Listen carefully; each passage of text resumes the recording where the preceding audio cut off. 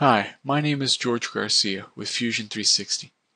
In this video, we're going to show you how you can make a footprint from scratch in an electronics library. So in our last video, we made a symbol, and now we're going to go to the next step, which is make a footprint. Now I do want to highlight that these steps are in a strict order. You could make the footprint first and then the symbol. The thing that has to be at the end is the creation of the device. But before that, you can do the others in any order you feel comfortable with. So I'm going to click here on Create New Footprint. Again, just want to highlight we have the import option so you can reuse existing footprints, and again, most of the time that's what you're going to do, but for the purposes of this demo, we're going to create a new one from scratch. Okay, and for this one, we're going to create an SO8. So hit OK, and now you'll see we are inside the footprint editor. Now a couple of things to note here. The grid is not as critical here. You can change the grid to whatever is convenient in order to be able to draw the footprint as easy as possible. Now, we still do recommend that you center the footprint about the origin, because again, the origin becomes the handle in the PCB editor. So the component we're going to make today is an LM833. If you want to look up the datasheet, you can look in page 28 and 29. That's where the geometry is. And I'm just going to bring it up for 1 second so you can see it. Okay. Now I want to highlight that there isn't a standardized formula for how the data sheets should be formatted or what data they should contain. So there is a lot of variation here. Now in this case, Texas Instrument has done a really nice job when it comes to specifying the dimensions, because as you can see here, they've centered the component around the origin, and all the dimensions are relative to center. So that's going to make things a lot easier for us. So let's go ahead and go back to Fusion Electronics, and let's get started. Now you're going to notice the commands are very similar to the symbol editor, but we have two unique ones here. We have a through-hole pad command and we have a surface mount pad command. Now the SOIC that we're working with is a surface mount component. So we're going to go ahead and click the SMD pad.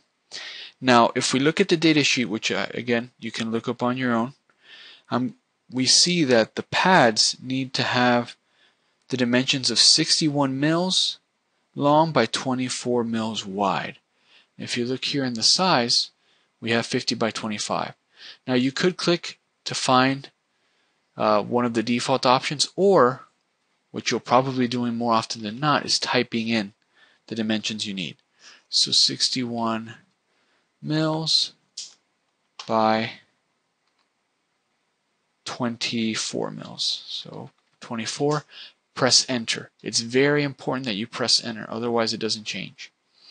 Okay, now if we look at the data sheet, the separation between these is 50 mils. So that's very convenient. That's the grid we have by default. But because it's centered around the origin, we may have a need for a half grid. So I'm just going to go to the grid settings down here and make sure that I have a half grid alternate. Now you can invoke the alternate grid by just holding the Alt key. So I'm just going to make this 25. Okay, and if we want, since SMDs are normally in metric units, I'm going to switch these to be metric. Okay, I'm saying OK. Now again, absolute distance hasn't changed. I just changed the units to metric, and I gave myself a half pitch alternate grid. Okay, so you can see it's hopping grid spaces.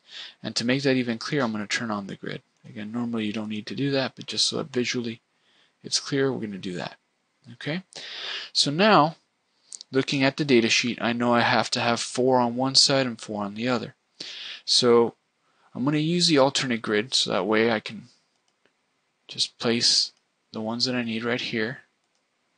And they're going to be accurately located. Perfect. Okay, and now I have one side of the chip. So now what I'm going to do is I'm going to go ahead and select them all.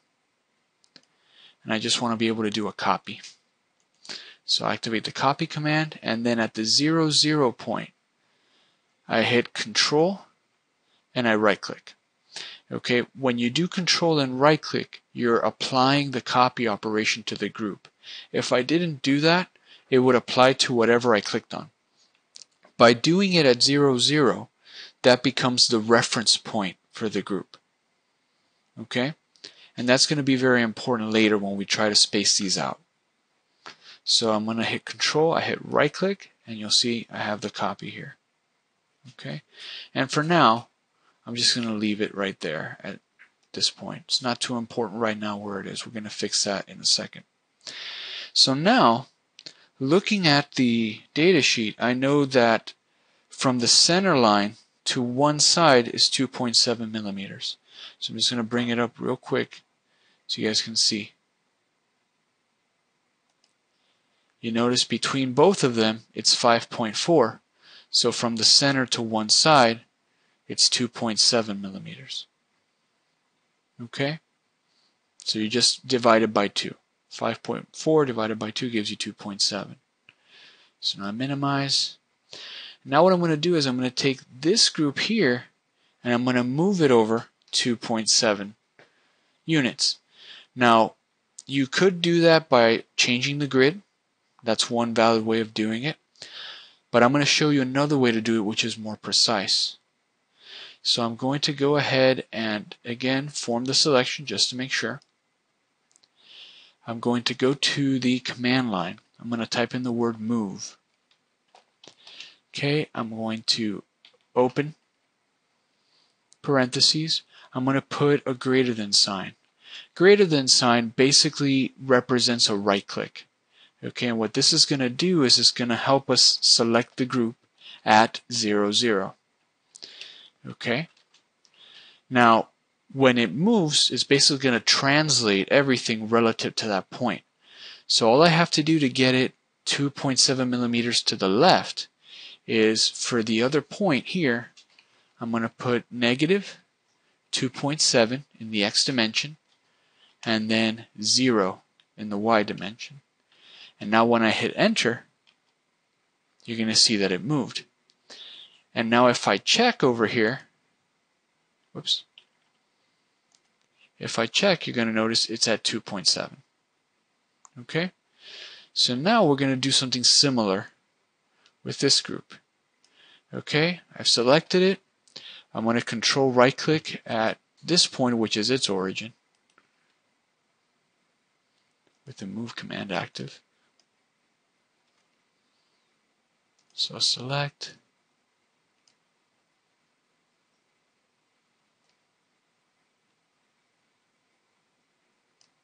Okay, activate move. And now control right click here. I can bring it back to the 0, 0. Okay. Now what I'm going to do is I'm going to, it's already selected, I'm going to go here to the command line. Now if the command line is active, if you press the arrow keys, it'll show you the previously used command. So in this case, I already have the selections active, but I want it to go 2.7 millimeters to the right. So I take that away, and I hit enter, and now it's at its correct location. And if we select, you'll see 2.7 is the thing that's common to all these pads. So far so good.